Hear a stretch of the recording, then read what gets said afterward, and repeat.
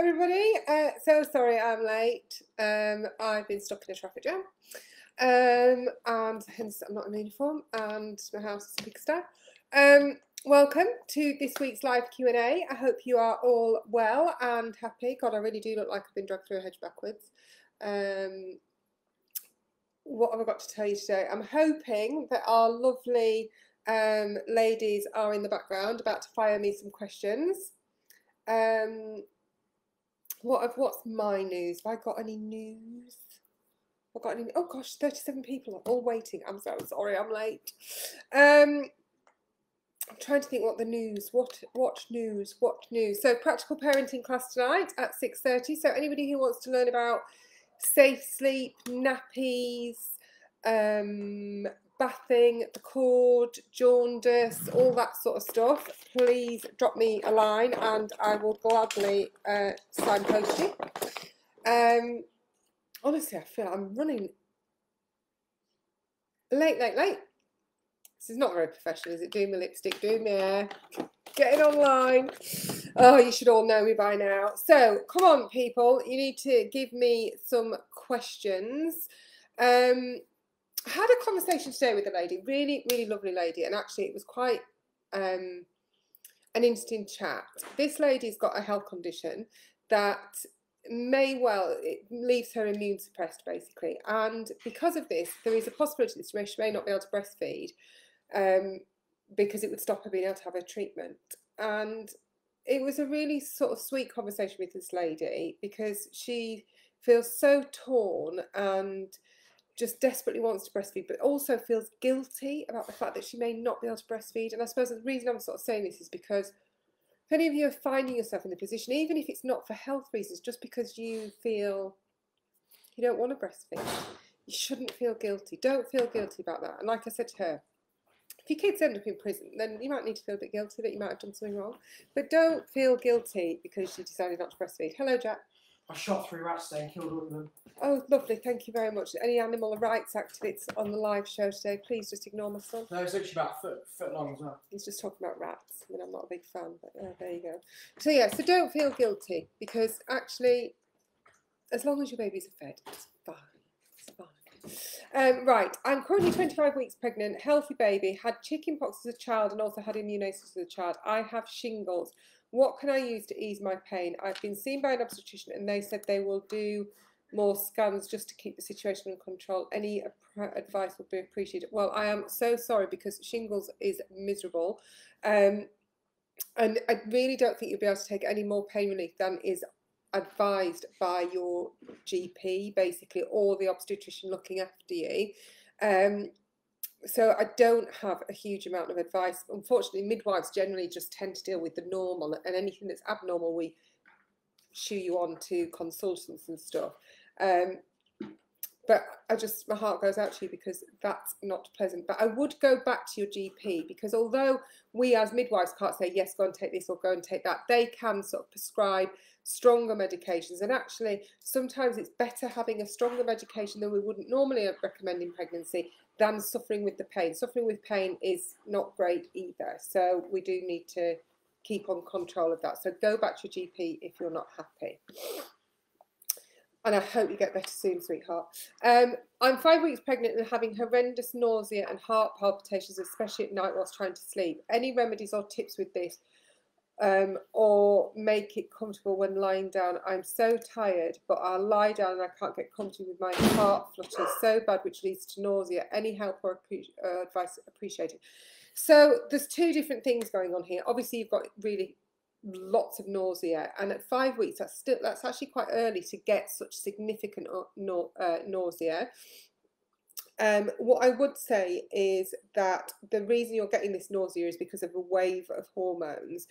The heart flutters, though, are a separate issue, and it could be because your blood volume is increasing. It would be very interesting to know whether you have been for an early scan and confirmed that you have just got one baby in here, because it's this excessive nausea and the heart flutters. I just wonder what's causing it, but I think you do need to touch base with your GP if you're having palpitations, because that's not normal to have palpitations. The nausea, you need to stay hydrated. You need to eat little and often. Try sleeping a bit more propped up. Avoid sleeping flat on your back, because that may well not be helping. But I think, yeah, I think you should definitely go and get checked out with your GP if you're having heart flutters that are this bad. I was wondering if you can pre-make bottles up and store them in the fridge. I know the advice is to make up a bottle at a time, but I was wondering what your advice would be. Oh, Nia, that's asking me to be naughty. Anybody who's been on my infant feeding class will know that what I talk about when we talk about preparation of bottles is that when I had Jack, the specimen who's just walked past you, I formula fed him after 3 weeks, and we did used to make the bottles up as we went along. However, the guidance is, as Nia had said, that you are supposed to make the bottles up as you go along and not store them in the fridge. So to be fair, Nia, my advice can't really deviate from that, because that is the guidance. What I would say is that if you're not going to follow that guidance, that you need to make sure that your fridge is exceptionally clean. Because one of the things that we talk about is when we all sort of say, oh, that sounds like a really hard work making them up as we go along, is when was the last time you cleaned out your fridge? And actually, for the most of us, we don't give it a good old clean out quite as regularly as we should do. But my advice has got to be, given the fact that I'm live on air, my advice has got to be that you follow the guidance.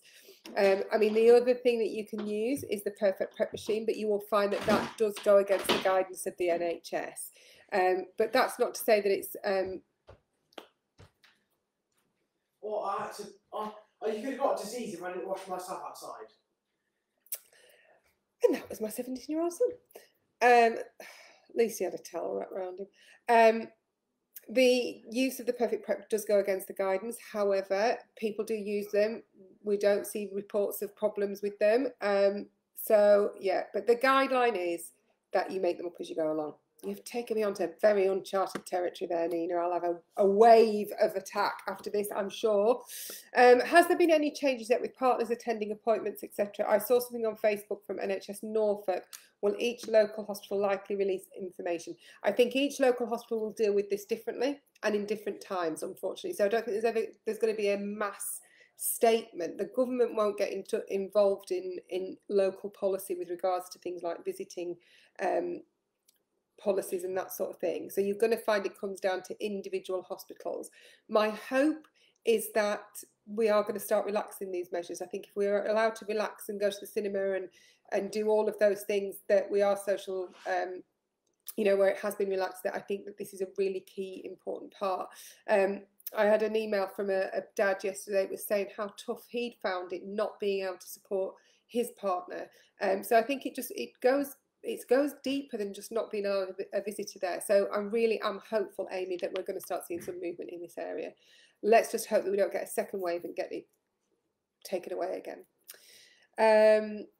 Hello, first time mum here. My mum has just told me that she, her sister, mum and gran all delivered babies very quickly. As in, water's broken, baby was here in about an hour. Is this something I need to bring up with my midwife?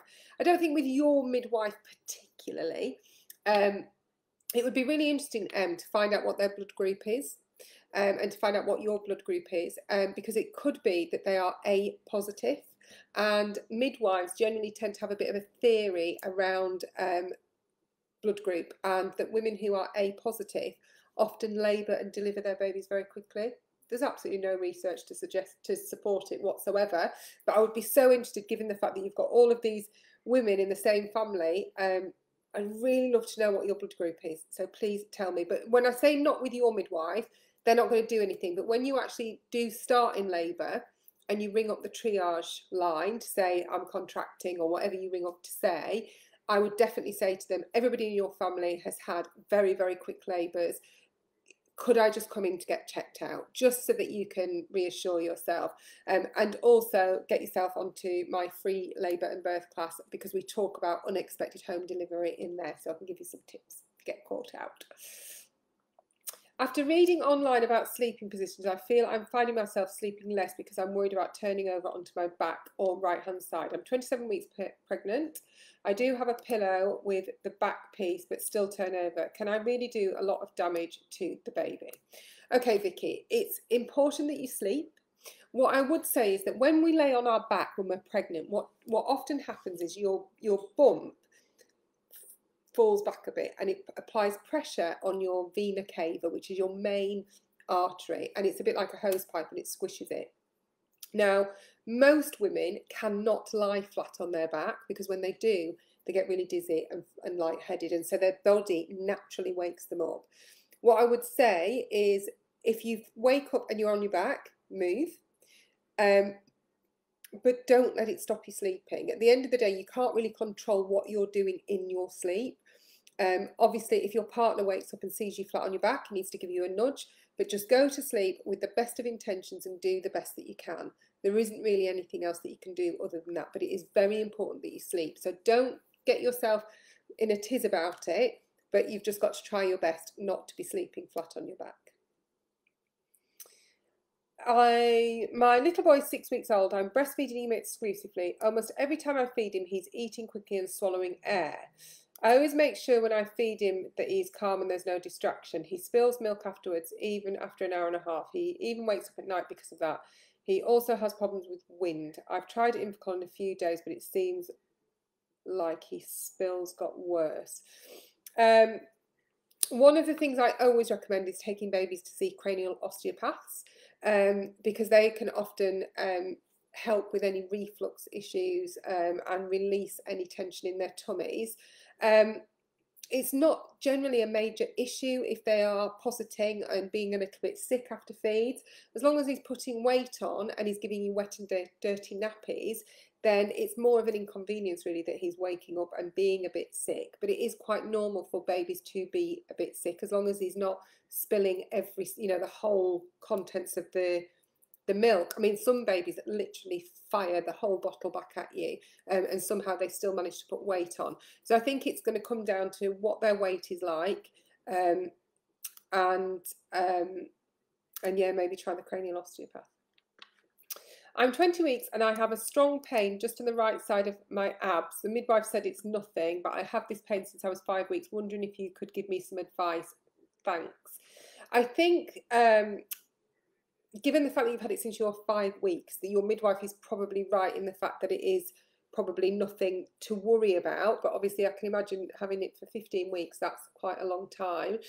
What it could boil down to is the fact that you've had postural changes, and what happens is when we have postural changes that are incorrect over long periods of time, we're going to get pains and niggles and that sort of thing. So I would recommend doing something like pregnancy Pilates or pregnancy yoga that's going to really help you to stand correctly. It's also worth making sure that you are having your blood pressure taken, although I wouldn't have thought that's in your abs. I was thinking you said shoulder, but it's your abs, isn't it? I think it is just probably where you are stretching, you've got more volume, that sort of thing. And like I said, given that it's a long period of time that it's going over, it's unlikely to be anything sinister. I am currently pregnant with my 3rd child. I have had 2 previous sections, so this is a scheduled C-section. I knew during the last op that there was some complications, but all I was told afterwards that there was a complication with scar tissue. I have just had my 12-week scan. Everything looks okay with the baby, thankfully, but she said this will definitely have to be my last due to complications with my previous section. When I got her to read out my notes, I got quite a shock. My baby was stuck behind scar tissue, which was connected to my bladder, which was connected to my womb. Everything was a mess, basically. She tried to persuade me to have sterilisation after this baby is born. My worry is, will the same thing happen this time? Is my baby at risk? Why did no one tell me or discuss this sooner? I feel now I should have looked into this further, but assumed everything was okay when I hadn't heard anything else. I feel I never recovered fully from my last op, and now I know why. I am just worried for my baby, frustrated, and my husband is also worried for my well-being. Okay, what I would say is probably likely, I mean, I don't know what the time differences between one baby and another here, but what I would say is that the likelihood is that they probably removed quite a bit of this scar tissue, and by the nature they will have maybe had to separate some of the scar tissue to get to your baby. So it does sound like it was a tricky cesarean section. I think with things like this, what I would say is at the end of the day, at this stage, that there's nothing you can do about what's ahead. I think it is good that it's in your notes and that they're aware of it moving into the caesarean section, so it won't be as much of a surprise to anybody. But we do sometimes have caesareans that are just that little bit trickier because of scar tissue. So it's impossible to say whether it's going to be the same sort of trickiness or not. But the difference is that when you have an elective caesarean, it's almost like your baby is not really aware of anything that's going on, because as far as your baby's concerned, it's not gone through labour. So it's not starting out this procedure really tired. It's tucked up in its house, completely unaware that it's about to be lifted out. So actually the struggles generally are before we even get to your baby. So I really wouldn't worry about the well-being of your baby. What we just want is that you recover well and that you are kept in the loop as to how the procedure was and what the situation was whilst they were in there. But I really wouldn't let it cause you any major worry. And I would speak to the consultant afterwards and ask if you can speak to the consultant or the registrar who does your caesarean to discuss whether they, having gone in there again, if that is what they still recommend, is that you don't have any more children, assuming that, you know, you're happy with that. But it's just good to have that conversation again in the immediate, rather than it being something that's historic that you haven't really ever been talked about. So I think don't worry for now. You're going to be absolutely fine. It may just take a bit longer than the norm. So I think it's good that you're going into it knowing that from the point that they start, you may not necessarily meet a baby 6 or 7 minutes after the start of the procedure. It may be a little bit longer, 10, 20 minutes before they actually get to the baby. But all of that time, your baby is as safe as houses because it's still encased where it should be. Okay, I hope that gives you some reassurance. Can you please give advice on baby movements? I'm 25 weeks with a low placenta at the front, but have felt movement, both feeling and seeing bump move. Thank you. Can you please give advice on baby movements? I'm 25 weeks with a low placenta at the front, but have felt movement, both feeling and seeing bump move. Thank you. I'm not quite sure, Emma, what advice you want, because that sounds perfect if you're seeing and feeling your bump move. So I think you should be reassured of that. I'm not quite sure what I can add. So if you want to come back to me if there's something I'm missing from that question. I'd like to ask what is best and safest thing to use to cut babies' nails. Any recommendations? Oh, I do. And you know what? I've just, hang on 1 minute, because I've just been sent this. Here it is. And I thought, oh, it looks quite good. So it's called a nail snail. And it's got like a little... got like a tiny little V there, and I think you just sort of skim it around the side of the nails. So yeah, something like that. And I've got a discount code. 1 minute. What a timely question. Whoever asked that. We don't know, but it was a timely question. Let's have a look what the discount code is. Here we go. Here we go. The discount code is honest MW. Can I type that in the bottom? And it's nail snail. I thought they looked quite cool. So there you go. So that's what I would recommend. How do you get baby to take a bottle? I'm breastfeeding and due to go back to work in a few weeks. Oh, that's a good question. I'm assuming by this question that you've not introduced the bottle to the baby prior to this point, so that does make it tricky because babies are suddenly opinionated once we get to the 4 or 5 month mark. What I would say is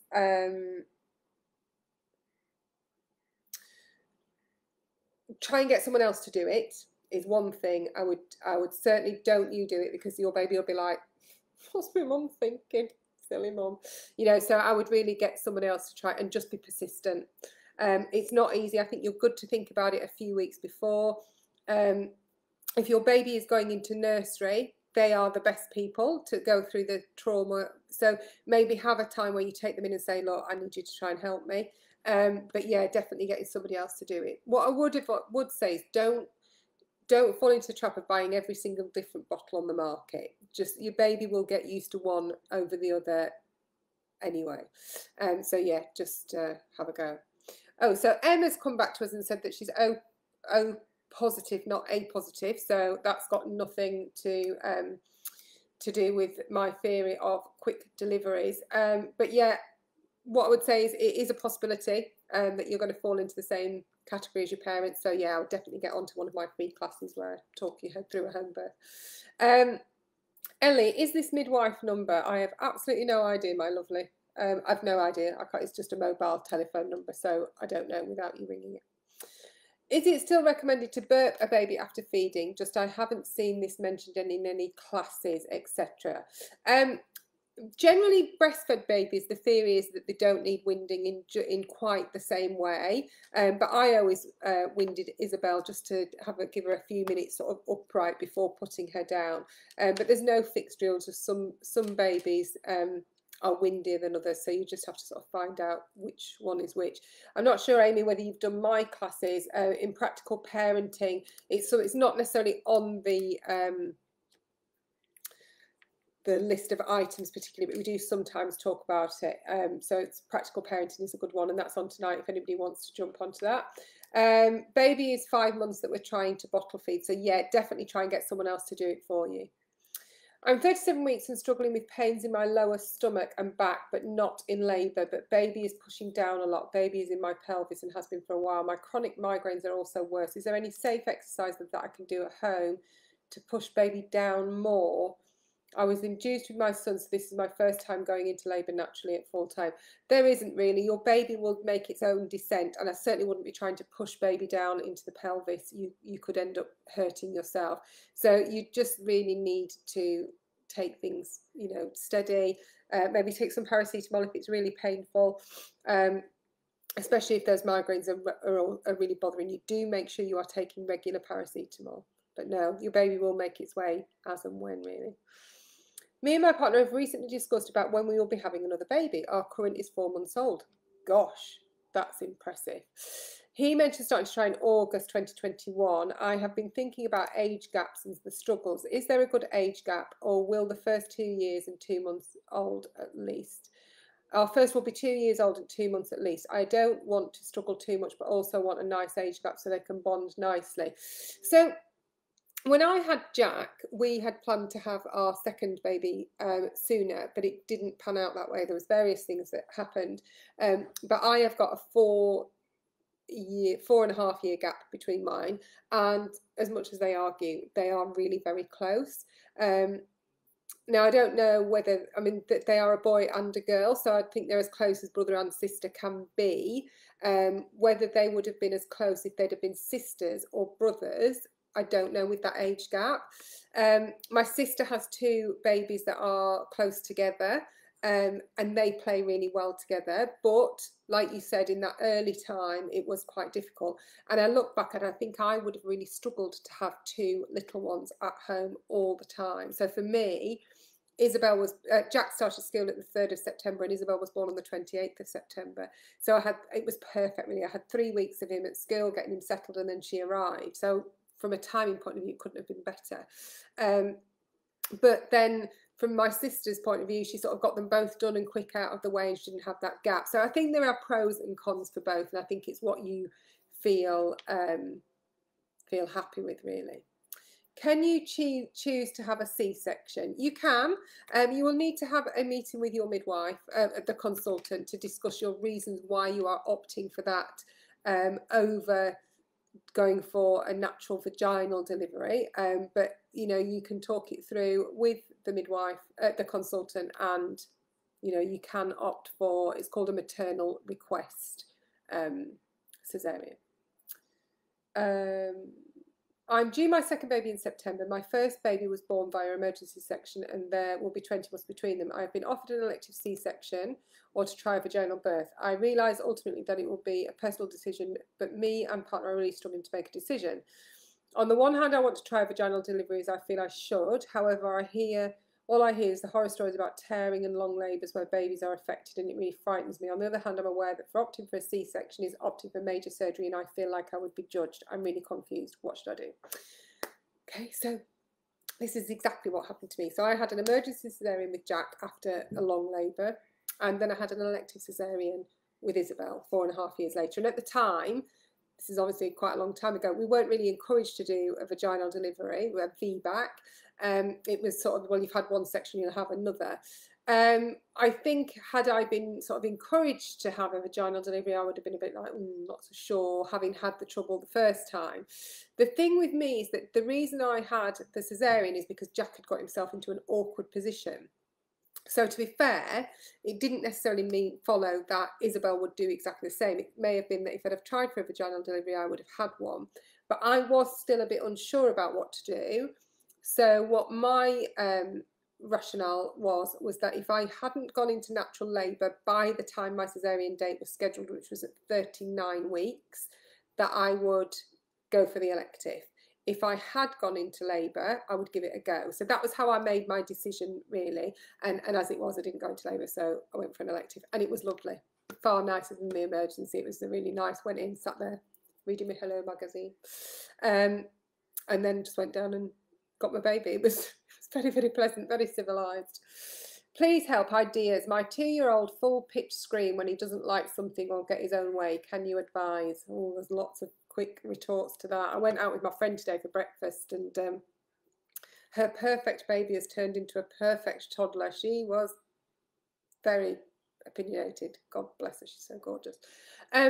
It's not really my area, Sarah. I think you've got to have a stash of wine in for the end of it. No, don't. She'll end up an alcoholic like me.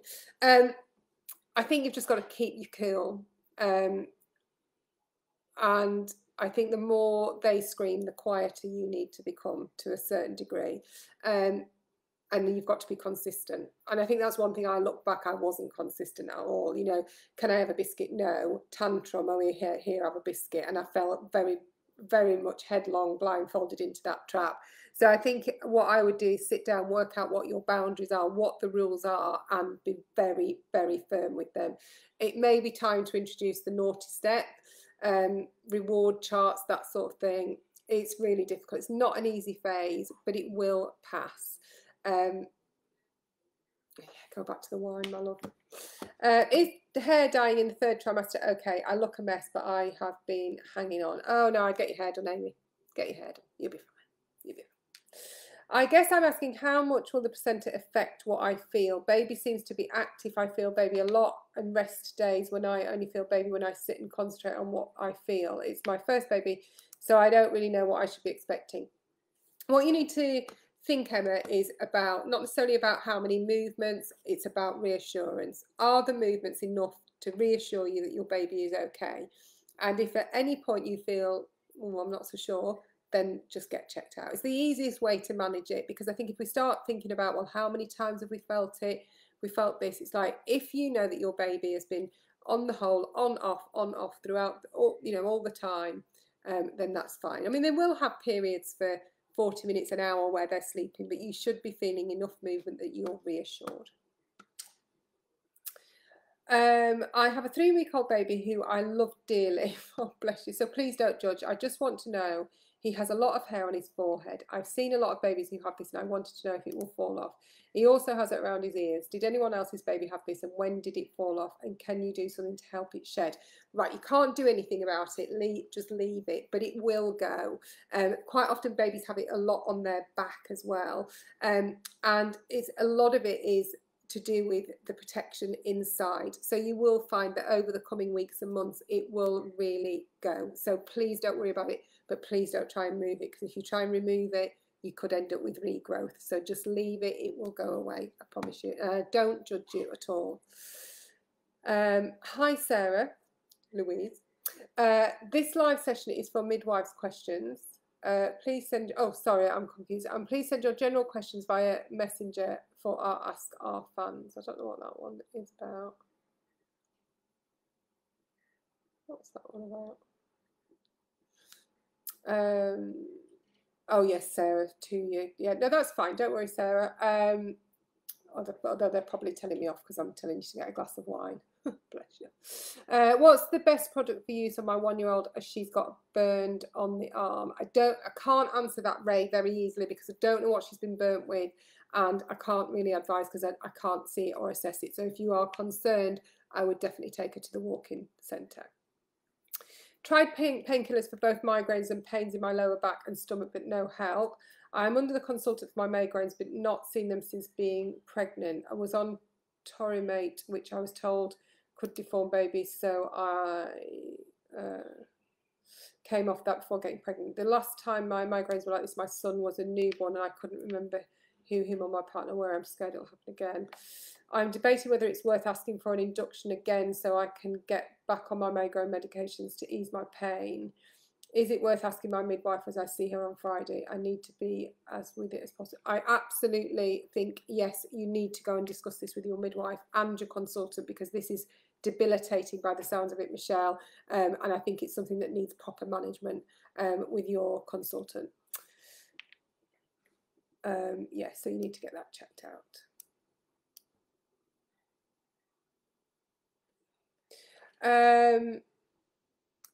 Okay, loads of questions today, and I am so sorry that I was late today and doing my hair and my makeup when I got here, but I hope that you found the questions useful. As always, do go and give me a follow over at The Honest Midwife. I'm not here next Tuesday because I'm going on a sneaky city break with my husband to Bath. Anybody got any recommendations on what to do in Bath, please let me know. We're going with no kids for 2 days, so I won't be here next Tuesday. But I will be back as normal at 4 p.m. next Thursday on Facebook. Lovely to see you all, and I shall see you soon.